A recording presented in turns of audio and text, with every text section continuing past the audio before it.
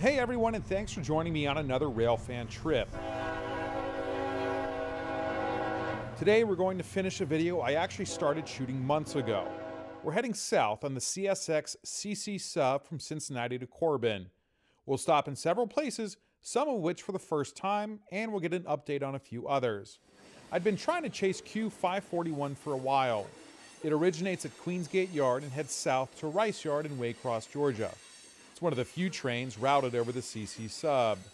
Most traffic uses the LCL to Louisville and then heads south because of height restrictions on the line. These are excess height detectors in the Latonia to warn of any cargo that might not clear the Grants Bend tunnels at Lamb's Ferry. I was doing my usual signal check at CT Junction and listening to the radio. For anyone not familiar, this is southeast of the Queensgate Yard, and everything heading into Kentucky on CSX will cross this point. I got a pretty early start, but still hadn't heard anything about Q541. I was hoping it hadn't already left. When I saw the signals, it was a double dose of good news. I believe we have an approach medium and a slow clear. I then heard Q575 getting ready to head south. That accounts for one of the signals, but what about the other? It sounded like 575 was already on the move, so I decided to get set up next to the C&O Railroad Bridge just down the ways. A few minutes later, and here it comes. We'll follow as it makes its way into Covington, Kentucky across the Ohio River.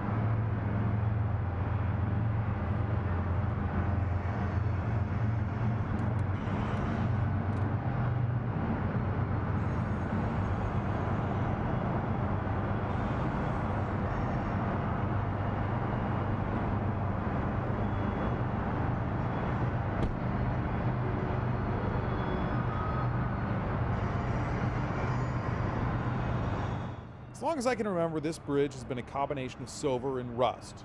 But I did find this picture, taken by David Arazi, and you can see the black paint seems to be in pretty good shape. We can see an interesting lash-up of Penn Central and L&N Power up front.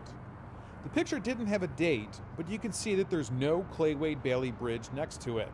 That means it's before 1974, but after the Pennsylvania Railroad-New York Central merger in 1968. Our final clue comes in the background, where we can see what looks to be a completed riverfront stadium, home of the Bengals and the Reds for 30 years. It was opened in 1970, so this picture was taken between 1970 and 1974. Back to the train. I tried to get a look at the signal aspect here, but no matter how much I zoomed in, I just couldn't make out what it was. I didn't stick around to see the second train cross the bridge, but I would come across 575 stopped further south in Latonia at the LCL subdivision. At this point, there'd still been nothing from Q541 or the second train.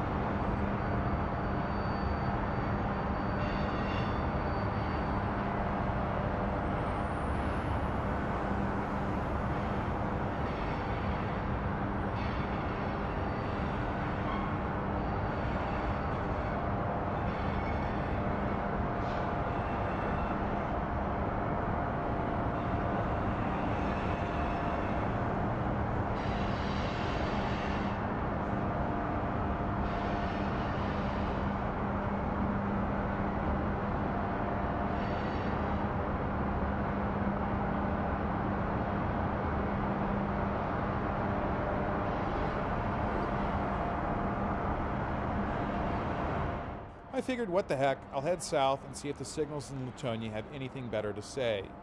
That's where I came across 575 waiting on the number 2 track with a stop signal, while the number 1 had a slow clear for whatever was coming to turn onto the LCL subdivision and head toward Louisville. I'm guessing 575 was waiting for another manifest to head south. After driving around a bit, this is what 575 was waiting for.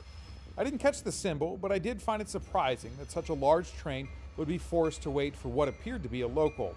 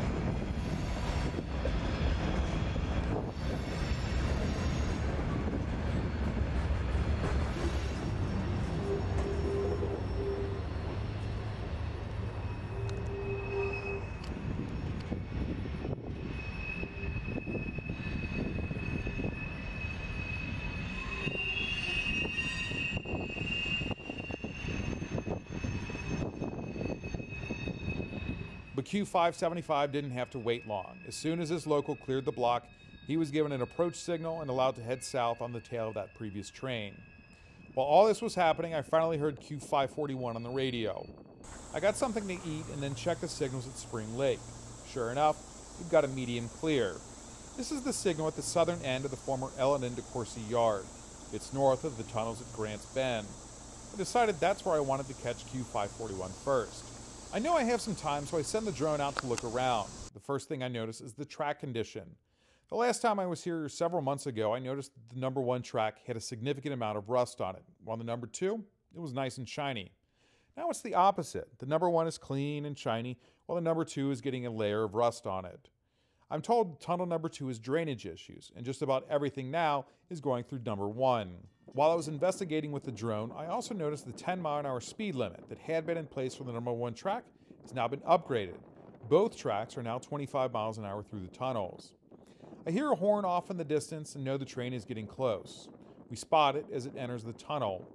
Built in 1853 and 1912, the Grants Bend Railroad tunnels have been in use for well over a century.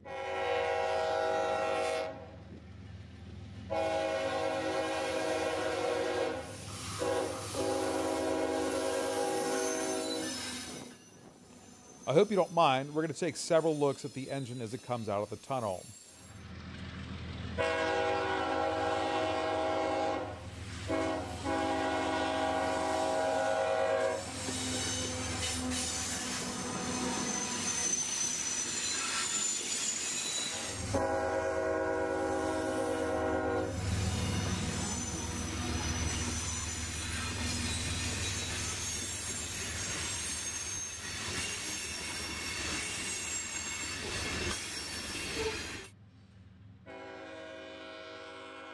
I couldn't find which tunnel was built first, but the tunnel built in 1853, which I think is the track on the right because it's not as tall, is the oldest piece of major transit infrastructure in the greater Cincinnati area. It predates the Roebling suspension bridge by 12 years. I always enjoy this spot, even if it's not very good for parking or filming.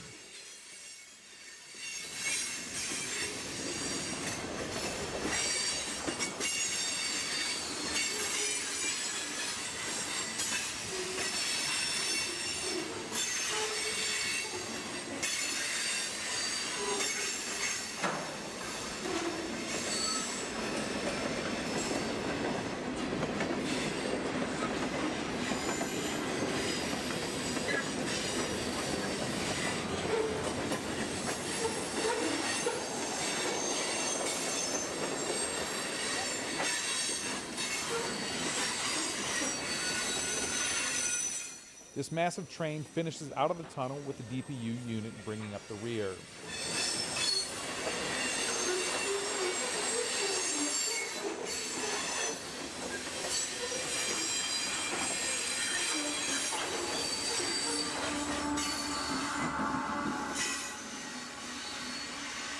The last time I made this trip, I drove all the way to Paris and ended up waiting more than an hour for 541 to get there. This time, we're going to stop at Falmouth. I get set up and didn't have to wait too long. Q541 south, clear, Hayes.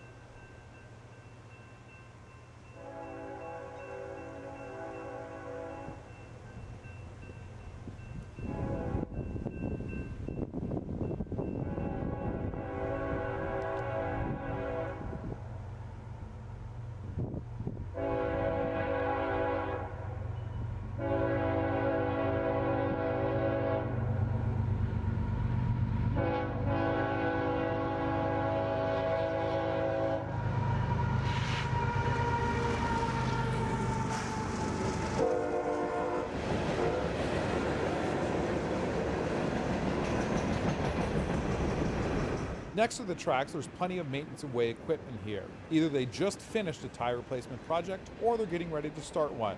I've heard several reports of CSX putting a lot of money into the line, and from what I'm seeing, that certainly seems to be the case. I often wonder what crews think when they see a railfan like me just chasing an ordinary train, especially one without a heritage unit or some special cargo. I always wave and try to stay back, so hopefully they don't mind.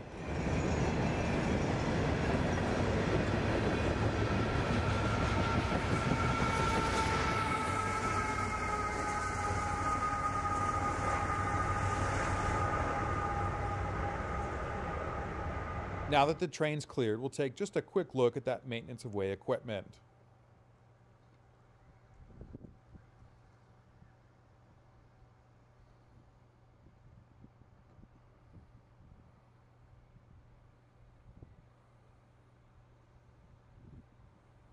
Now on to Cincinnati. This town is home of the famous University of Kentucky basketball coach Joe B. Hall. It's also where the creator of the Walking Dead series is from.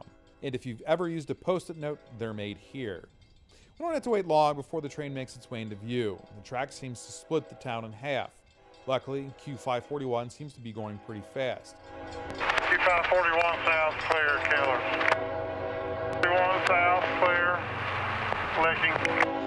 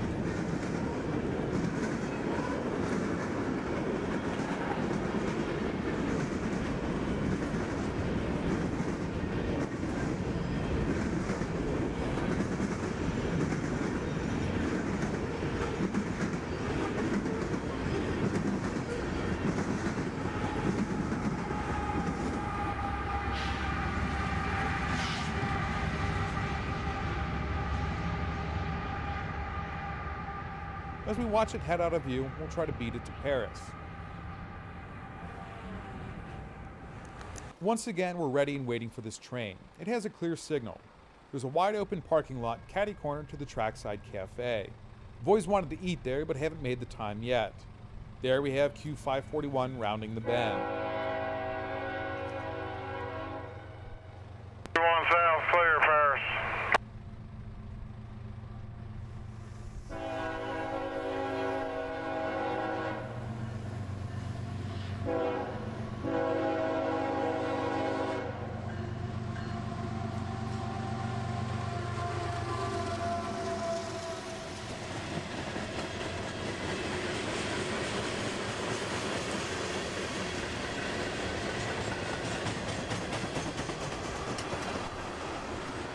We'll follow a bit as it goes past the Trans-Kentucky Transportation Railroad.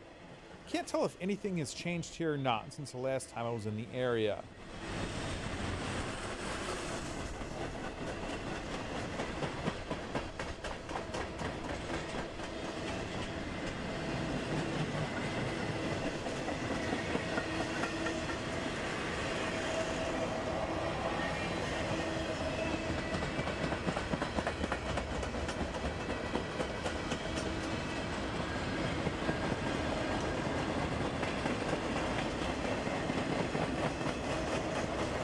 This is the first time, though, I'm noticing this turntable and partial roundhouse.